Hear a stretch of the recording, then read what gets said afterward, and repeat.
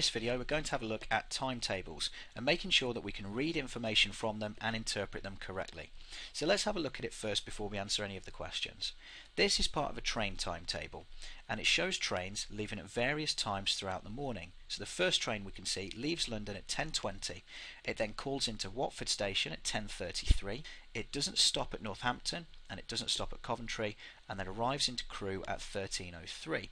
So the trains have a maximum of 5 different stops, and there are 1, 2, 3, 4, 5 trains in this particular part of the morning that we're interested in.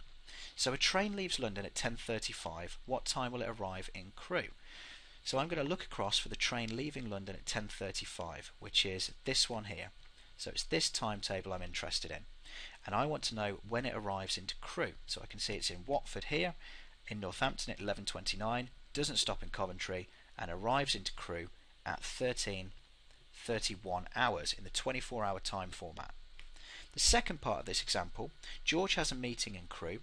He will need to arrive in Crewe before 2 o'clock to make it on time. So let's have a look. This train gets in before 2 o'clock, so does this one, so does this one. However, these two won't work. George will be into Crewe too late. It also says he's catching the train from Watford. Write down the time of the latest train he can catch. Well, there are 3 trains he could possibly catch which get him in on time, and of those 3, this one here is the latest one. So the time is 11:10. In the third part, we need to work out how many minutes it should take the 11:32 train from Watford to get to Coventry. So let's find that one first. The 11:32 train is here, and we're going to see how long it takes to get into Coventry here.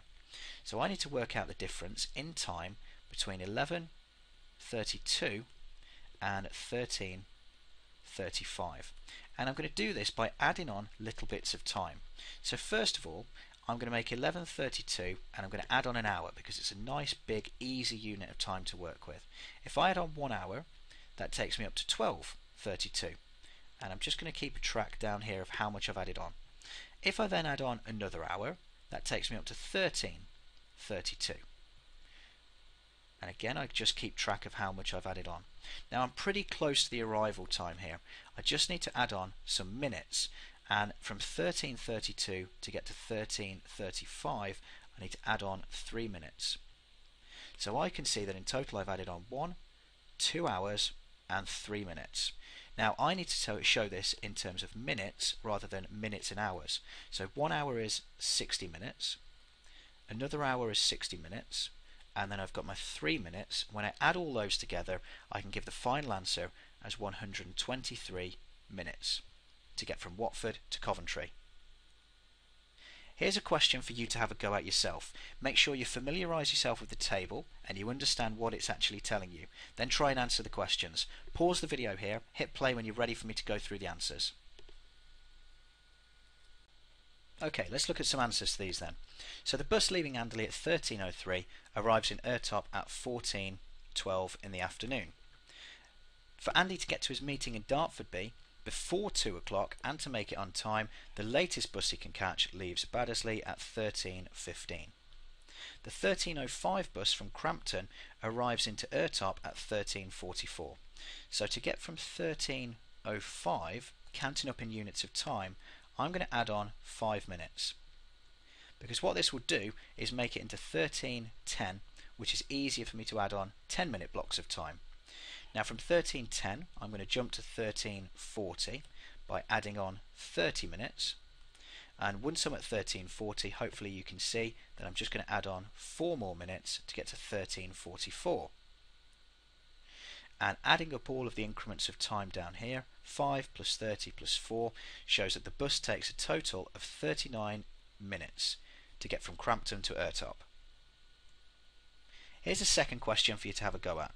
Pause the video here, make sure you're familiar with the table and understand what the questions are asking for. Hit play when you're ready for some answers. Okay, the bus that leaves Cartop at 9:03 will arrive in Trimbley at 09:50. For Paula to reach her appointment in Netherby, and she needs to arrive there before 12 o'clock, she's catching the bus from Cartop. The latest bus she can catch leaves at 11:05 in the morning. The 12:12 bus from Netherby is going to get in to Sutterton at 13:05. So if I start with 12:12 and add on increments of time, what I can see down here is I'm going to add on 8 minutes to get to 12:20. Once I'm at 12:20, I can add on 40 minutes to take me up to 1 o'clock or 1300. Now the bus gets into Sutterton 5 minutes later at 13:05, and that's my entire journey there. So all I'm going to do is add up all of these increments of time that I've used. 8 minutes plus 40 minutes plus 5 minutes gives me a grand total for the journey time of 53 minutes, and that's how long the bus took. Well done if you got all of the questions in this section correct. Thanks for watching.